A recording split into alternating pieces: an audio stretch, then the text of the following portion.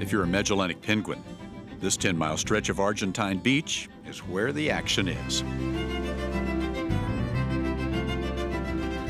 A place to scope out a new partner, conduct a courtship, and settle down to raise the youngsters. National Geographic grantee Dee Boersma has been following this avian soap opera for 25 years. Well, this is a pair that's back. Here's a male, and you can see he's still wet. So he just came back from the sea, and the female is dry, but you can see they've got this fat chick. Both of them are feeding it. The chick is now so fat that even though the male's just come home and is wet, it's not even begging for food. On the surface, it would seem this penguin colony is thriving, but Dee is worried. She's seen the population drop by 22% in the past 20 years. Her research data suggests adults must swim further and further out to sea to find food for their chicks.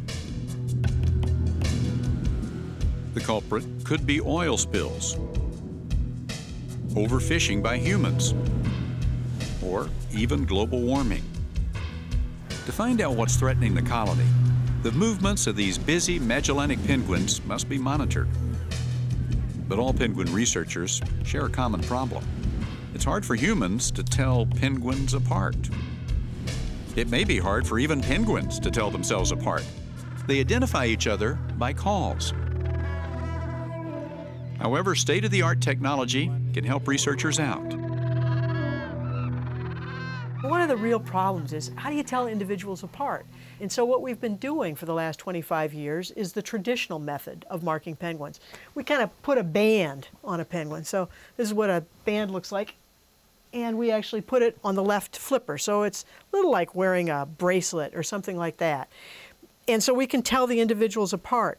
What we're trying to do now is, instead of having to read the band, let the penguin identify themselves. And we're doing this by putting a little tiny tag in their foot. And then that's like a barcode that you'd put in your dog or cats. And they walk across a magnetic grate and they tell us who they are.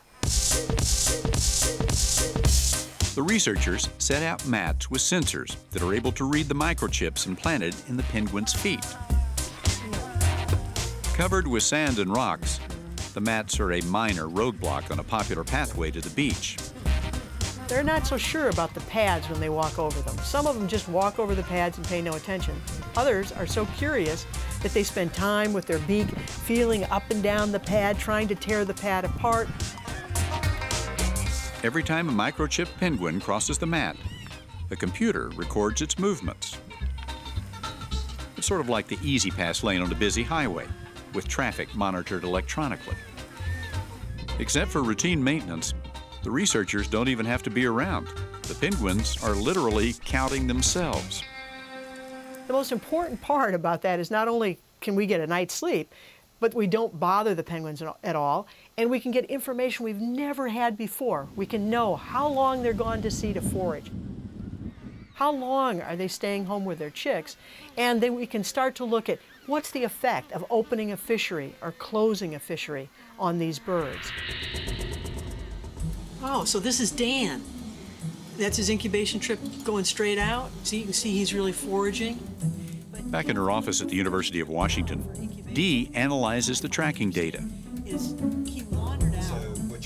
She and her team are also developing new technology that will weigh penguins by embedding a scale under the mat that monitors their movements. This way, Dee will be able to determine how much food the penguins are consuming without touching them. Not surprisingly, just like you don't like to be picked up by a monster and weighed, penguins don't like it either. So this way, we should be able to get their weight and not bother the birds at all.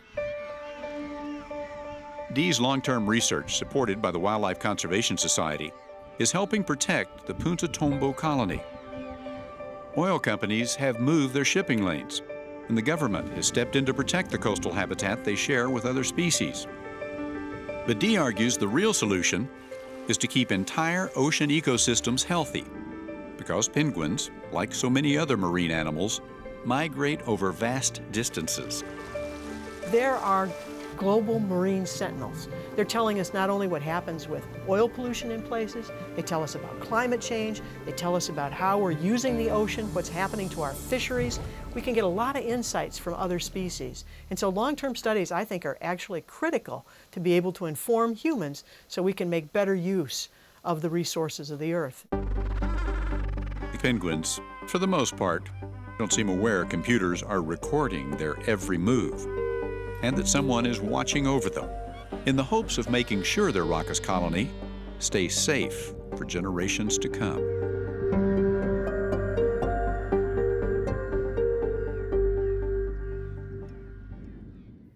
Sponsored by National Geographic Mission Programs, taking science and exploration into the new millennium.